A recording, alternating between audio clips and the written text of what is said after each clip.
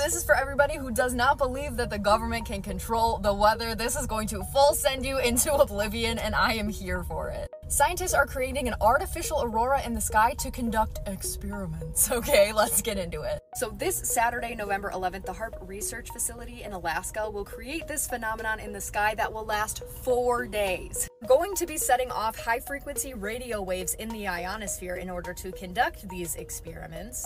And like the vagueness of all of it makes me feel like it's just prime time for Project Bluebeam, you know? The way that these experiments are going to be working is they're sending high-frequency radio pulses that will excite electrons in the ionosphere, which is basically the same thing that the natural northern lights do. But the revolutionary experiments are being conducted by UAF and many other out-of-state research programs.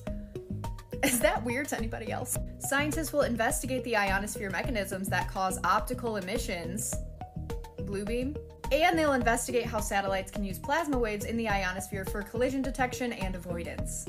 Thing that I find super convenient is that there's also been a lot of solar flares and one massive one that's set to hit Earth on Saturday, which just so happens to be at the same exact time that they're setting off all of these experiments. It just seems a little too convenient to me. So what do you think? Is this going to be a 100% natural phenomenon? Are they going to be doing both at the same time? Or is this solely created by our own government HAARP facilities? Please let me know what you think about all of this down below.